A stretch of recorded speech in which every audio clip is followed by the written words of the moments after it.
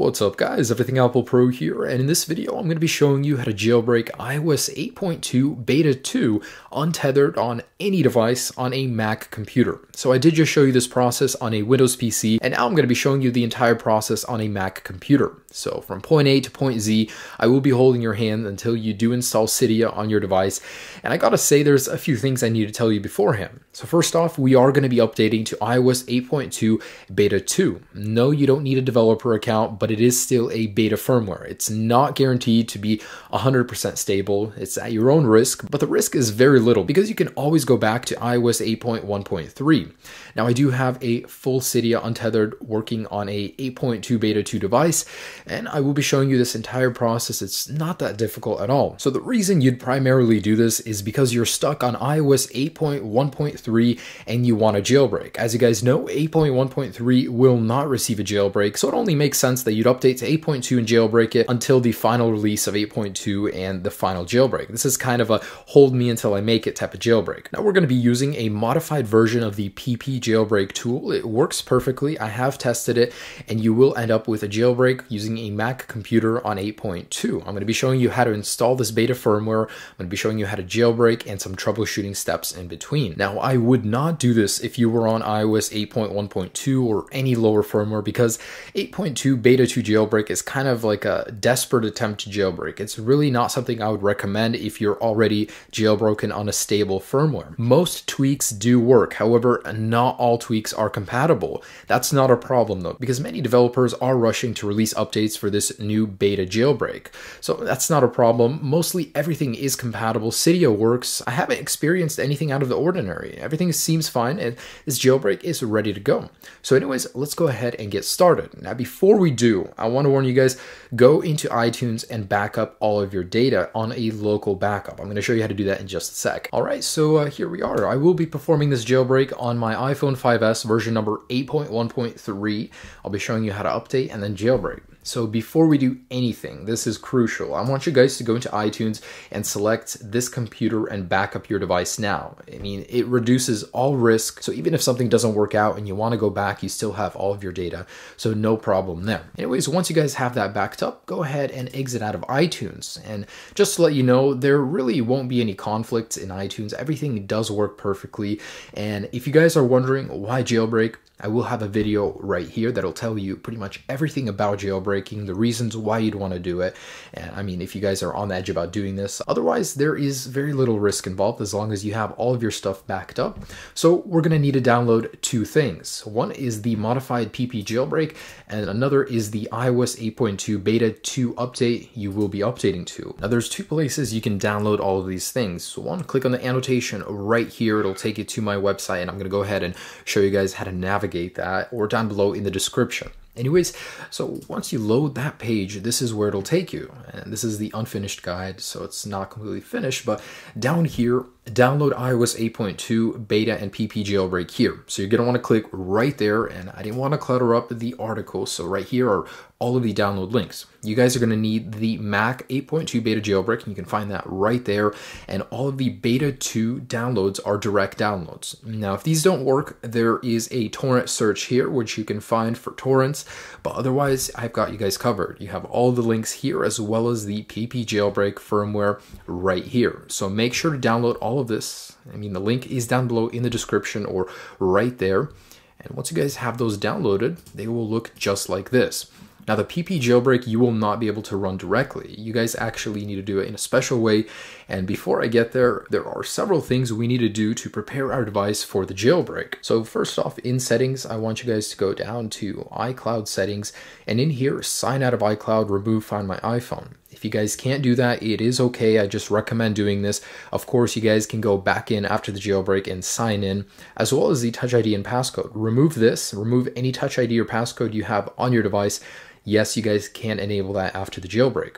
Slide up, enable airplane mode, and if you guys have a lot of data on your phone, make sure to clear it out. I mean, if it's up to the brim with data, the success rate is going to be lower than if it's a little bit cleared out. All right, so that's what you guys need to do to prepare your device for the jailbreak. Make sure it is plugged in, and let's head over to our Mac computer. All right, so I want you guys to go ahead and open up iTunes. It does not matter if it's the newer version, this jailbreak is compatible with it. Anyway, so we're gonna go ahead and left click, check for update while holding the Option key. And I wanna emphasize, click update. Do not select restore iPhone. If you restore it, the activation process will not work. Make sure you're only updating, and that way you're keeping all of your data intact. So go ahead and select that. And right here is the download that I will be updating to. Actually, it's right here. So iOS 8.2 Beta 2 firmware, and let's go ahead and select open. So you're gonna get this prompt right here that'll ask you to update. My device is plugged in. Let's go ahead and select update. Now, if you guys get any sort of errors like 3194, it's because your host's file is messed up. It's really easy to fix it. There are many guides on the internet, and it's really easy to do that. Don't even worry about that. Now, otherwise, this should go smoothly. As long as you guys have a correct host's file, you should not see any kind of errors. But there are a couple other things you can do if you do have some errors. First off, restart your computer, restart your iPhone, and try again. Otherwise, you can try it on another computer. Usually that does help. I don't know why, but sometimes it can help just to try it on a different PC. Now, this will take about 5 to 10 minutes. Set your device aside and do not touch it. Once this is done, I will be right back. Now, while that's updating, I just want to explain something. Not all tweaks are going to work initially.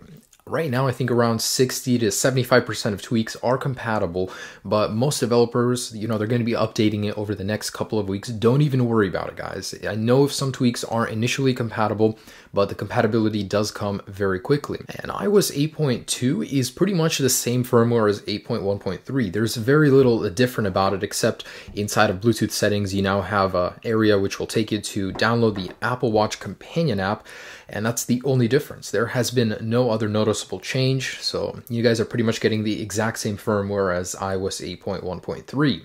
Okay, so my device is finishing up, and I'll be right back. And there you go, the update has completed. As long as you guys did select update and not restore, you will not have any kind of activation issues. I'm perfectly on iOS 8.2 Beta 2 right now.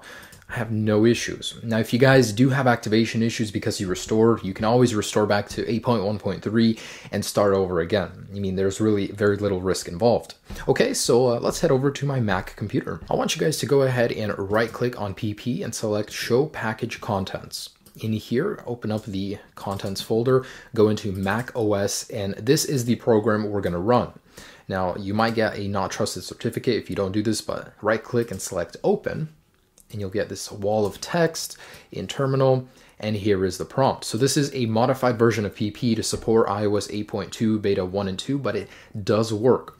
So I want you guys to uncheck this guy right here, so you don't get any third-party app stores, and go ahead and select the big button. Again, make sure your device is backed up and you have completed all of these steps in order to prepare for the jailbreak. All right, so this is pretty much telling you about iCloud, Touch ID, and airplane mode. We already did that. Click next, and the jailbreak process will begin. So it usually doesn't take longer than 5 minutes. If your device is stuck on the Apple logo, very simple, just hold both the power and home button for 10 seconds until it restarts on its own.